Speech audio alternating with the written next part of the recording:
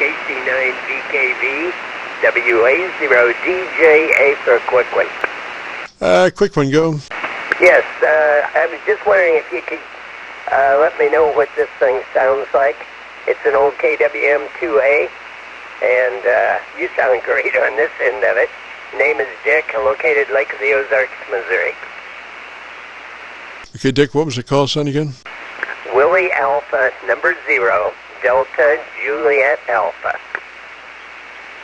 Okay, it looks fairly loose as far as audio. You could fatten it up a bunch. Let me give you quick notes, okay? If you have a pencil there, engage your compressor at a 3. Turn on your compressor and adjust it for a 3.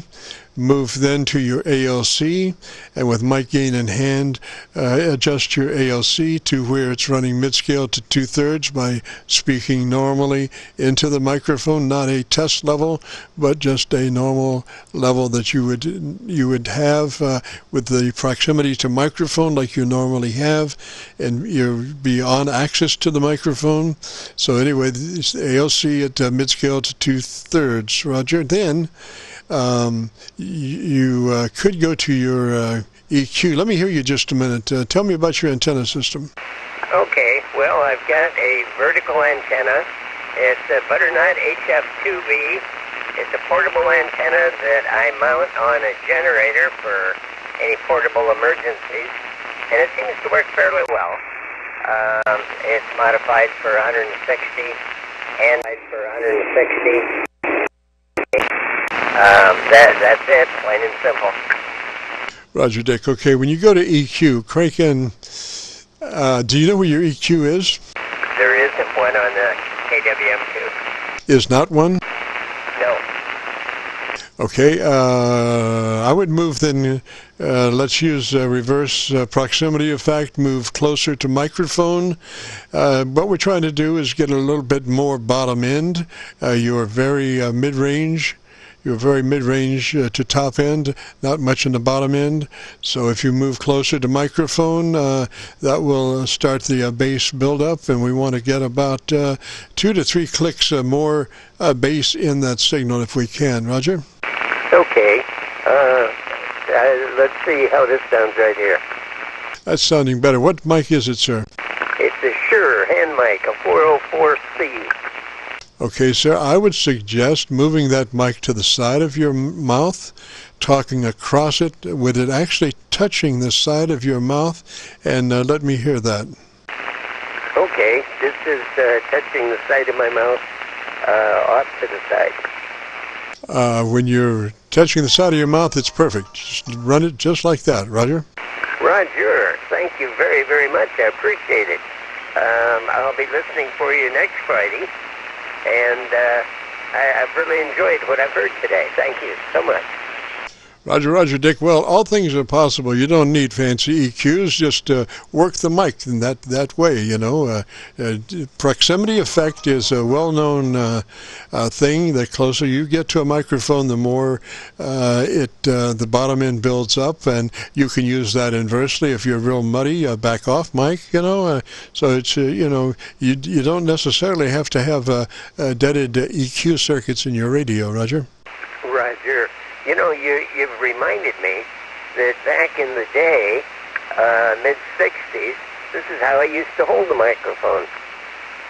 Exactly. Well, you know, with the advent of the ICOM 7300 and their just absolutely spectacular hand mic that comes stock with that radio, you do have to work that microphone from the side, because it is a electret capsule microphone, and if you work it directly without a foam windscreen, you know, you will have a lot of mouth noise. But if you work it from the side of your mouth, you know, it's just, you know, it solves most all of the problems, and you know, just is a spectacular microphone for that radio. I do suggest running, you know, going down to your local music store and getting you a little foam windscreen to slip over that mic.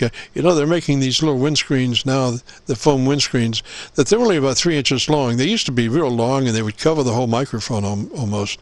Now they're only about 3 inches long, and they just fit over a hand mic just beautifully, and they expand, so there's not that torque that wants to try to key the microphone because of the windscreen's too taut as it slips over that button. So it just works out great, Roger. Roger. Yeah, I have a 7300. I've also got a 7600 down in my regular shop. Or in my regular, down in the condo. I'm up in my shop, and I've got an S-line column set up here. So that's what I'm on right now. But I am familiar with the Collins and that, or the ICOM, I mean, and that 7300. I love that little radio, but I just can't let go of my 7600. Roger. Well, the thing is, if you are in such a manner of life that you can afford all of them, the more the merrier. Yes, sir. Yes, sir. Well, I'll let you go, and I'll catch you another time. But thank you so much for the good words and the instruction. I'll remember it. Roger. Now, you're just slumming with that radio, right? I'm what? Oh, that's a joke. That radio is an older radio. How old is that radio? 1968. Yes, that was a very good year. I'm not sure how old my YEASU FT990 is, but you know, they really made some great radios. Right now, I'm doing an A/B test between my YEASU 990 and the 7300. You know, the 7300 is digitally inclined, and we're just looking back and forth. I've got them on an AV switch, actually an ABCDEFG switch, and I can just go back and forth between the two and listen to the same signal. Now, it's not a real absolute A/B test because they're not both running the same antenna. The 990 is running is my transmit device, and I'm running that on a dipole, but I am running two 10-foot mag loops on the 7300. Roger. Oh yeah. Well, how do you like that 7300 for the price? I don't think you can beat it. No, I am obviously more familiar with the 7300 from the standpoint of the transmitter. We've probably set up about 180 7300s and probably 75 7610s.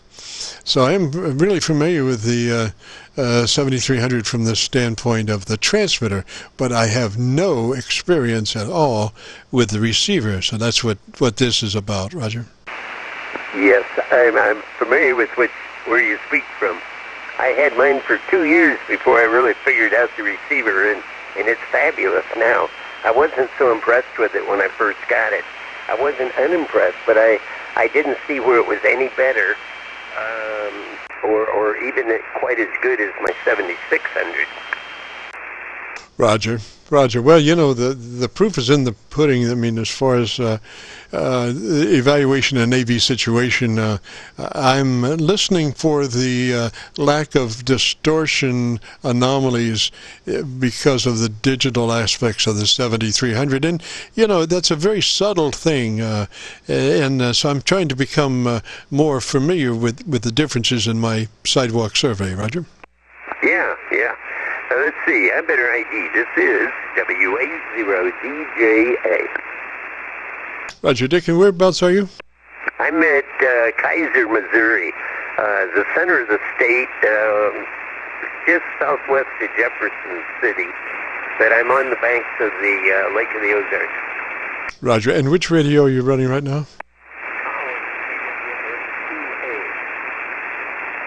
I'm sorry, you slipped under my noise. Try one more time.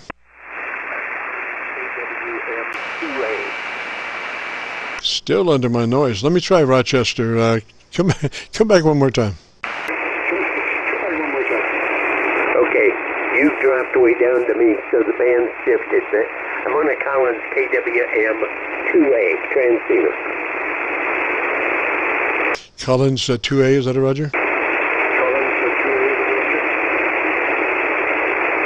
Well, I've lost you. I'm not understanding you at present time. Roger, Roger. Yes, I'm copying you on the Rochester, New York SDR. That's the only reason I can contact you. But your radio is a Collins 2A. Is that a Roger? Collins 2A. Is that a Roger? KVM-2A. That is the Roger. Roger, sounds good. All right, let me get out of here, man. I've been a pumpkin for 15 minutes, Roger. I've really enjoyed it. Look forward to the next opportunity we have.